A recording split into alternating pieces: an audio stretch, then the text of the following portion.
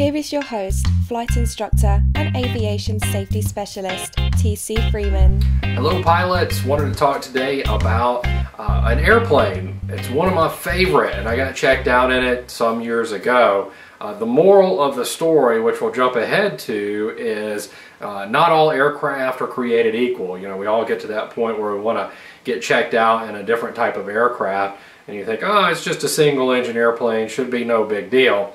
My favorite aircraft, or one of them, I have many, is the Piper Dakota. And the reason I like the Piper Dakota is it is actually a legitimate four-place aircraft with full fuel. So you can, in most models, of course it's going to be a little different depending on which model, but you can put 4 200-pound folks in the aircraft and then put full fuel and you're still within weight and balance limitations, which is very cool.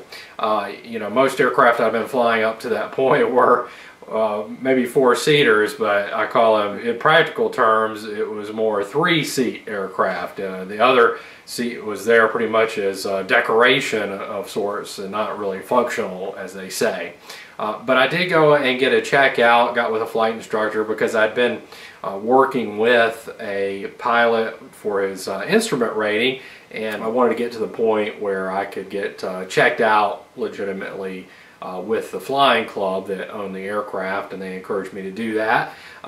So we went out and flew the airplane, and this aircraft was a little different. It had been modified. It actually had a direct connection, a modification like a rod that went to the nose gear. So instead of like a cable and spring kind of deal or a free castering nose wheel, it was a direct connect. So when you push the right rudder pedal, it actually pushed a rod that turned the nose gear.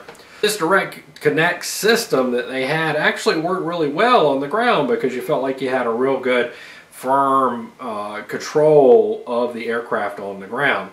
However, when you got in flight, you can kind of imagine, maybe you know where I'm going with this story, is say you're coming in on a landing and you have a right crosswind. So there are crosswinds coming this way. Well, you're bearing down to the right, but what are you doing with the rudder pedal? Well, you're kicking left rudder if you have a right crosswind to keep that, what I call the armrest axis, the longitudinal axis, aligned with the center line. Otherwise, you're coming in crooked and you're going to have an issue there on landing. If you think about back to the direct connect system that they had with the nose gear, well, if you're coming in on that landing, you have the right wing down, the left rudder in. Well, what does that do to the nose gear? Well, it kicks it off to the left. You probably see where I'm going with this. That's an issue when you want to land, because what's the aircraft going to want to do? It's want to dart to the left.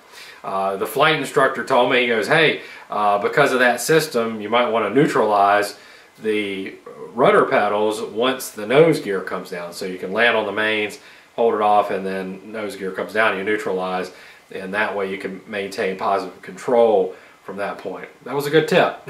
So just one of those kind of unique design characteristics with this particular aircraft that pilots need to be aware of.